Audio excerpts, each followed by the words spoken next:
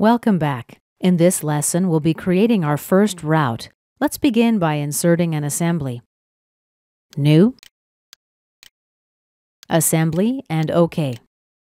In the Begin Assembly Property Manager, let's click the Browse button to browse for a component.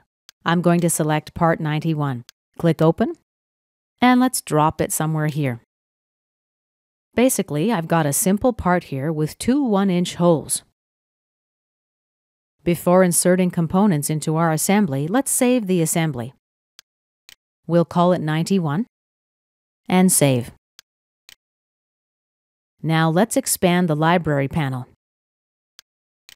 As you see, we've got two libraries available, the Design Library and the Routing Library. The Routing Library is actually part of the Design Library. Let's expand the Routing branch. Let's expand Tubing, and then open Flanges. All right, let's grab this flange and bring it into my assembly. Now watch what happens when I drag the flange around. It snaps to my holes. The reason for this is that this component in the library has the mate already built in.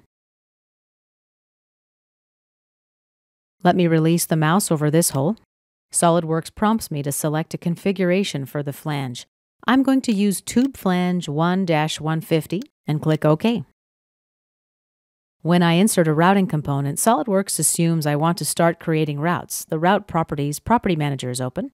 Let's cancel out of that for now. That's because I'm going back to the library and I want to bring in a second flange now. We'll snap it to our second hole. Select the same configuration and click OK.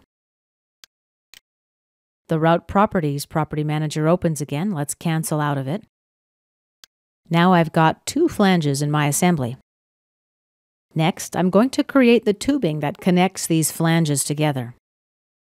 Each flange has what's known as its C-point, or the connection point.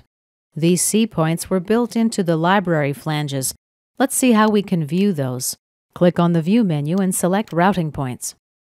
Now when I mouse over the flange, the C-point's flag appears in red font.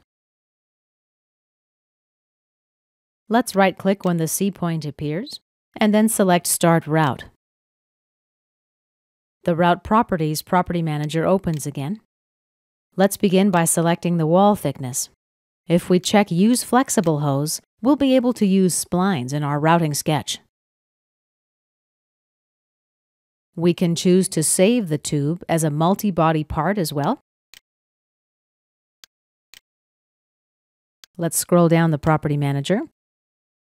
In the Bends and Elbows section, we can specify the bend radius.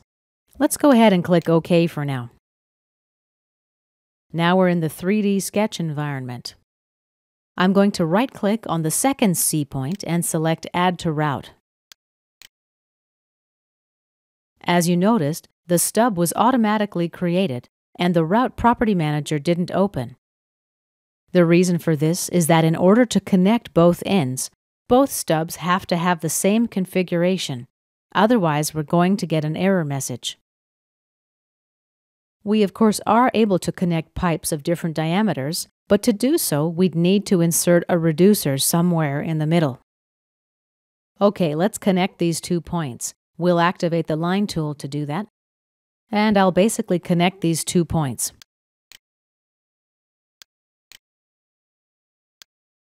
Right-click and select to close the tool. Here's our bend radius, which we specified earlier. Let's exit the sketch. And we've finished creating our first route. Let's go take a look at our tree. We've got 2 more components here. Those are the flanges. Let's just drag this out so you can see better, and 1 subassembly here. Depending upon the method that we use to create the route, the components, such as these 2 flanges, can be placed inside or outside the subassembly. Inside the subassembly, I've got a Route Parts folder. The 3D supporting sketch for this route appears under Route 1. To edit the sketch, just right-click on it and select Edit Route. Let me simply grab and move a point, for example. And let's exit the sketch. And this concludes our first route.